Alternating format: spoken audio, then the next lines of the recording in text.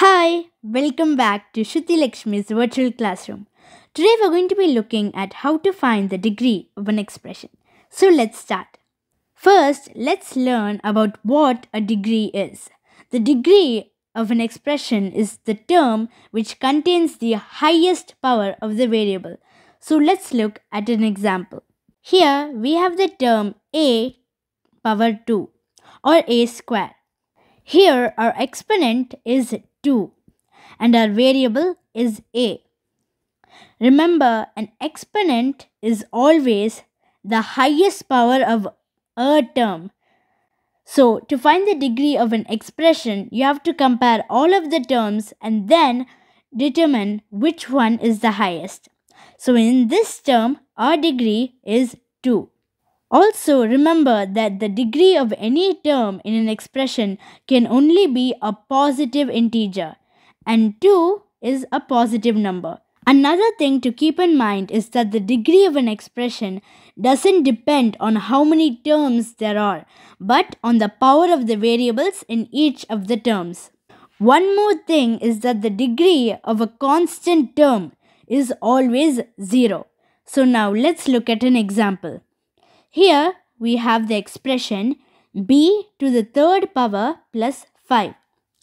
Here 5 is a constant, which means that it doesn't have an exponent. And in this expression there are two terms, the first being b to the third power and the second, which is 5, the constant. And remember, a constant term degree is always 0. So 5's degree is 0. Now let's look at the first term, which is b to the third power. Here 3 is our exponent. So that means our degree of this term is 3. And since we have a constant as our second term, our degree for this expression is 3. So now let's look at an example. Here we have an algebraic expression and we are going to split it individually term by term, find the degree of each term, write it down and compare to find the degree of the expression. So let's start with the first term. So 6x square y cube. Here both of the variables have exponents, and since the variables are being multiplied, we have to add their exponents. So 2 plus 3. 2 plus 3 is 5. So the degree of term 1 is 5. Now let's look at term 2. 7x cube y.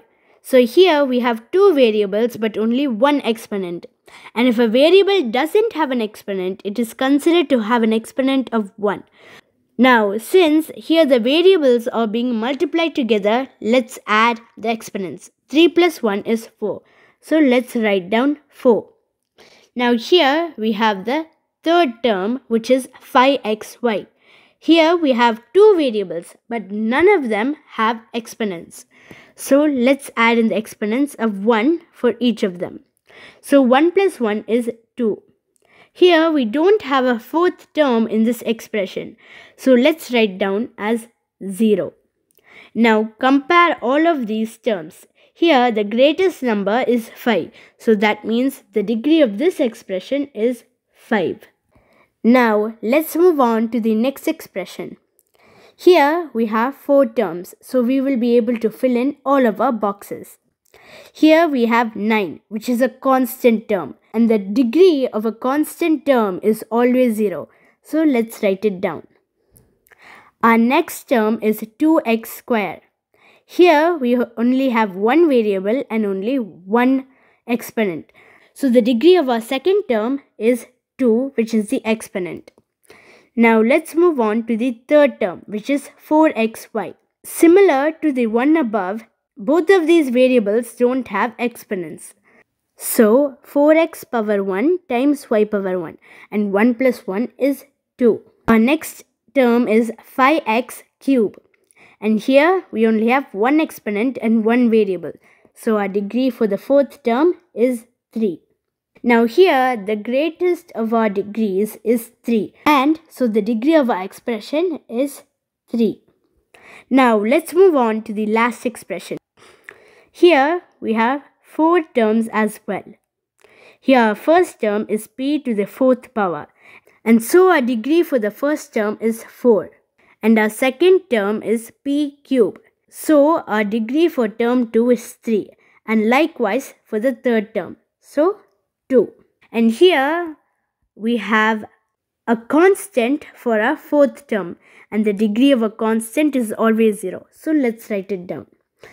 And the highest degree of all of these terms is 4. So the degree of this expression is 4. I hope you liked this video. If you like this video, make sure to subscribe to my channel and don't forget to hit the bell button. Bye. Thanks for watching.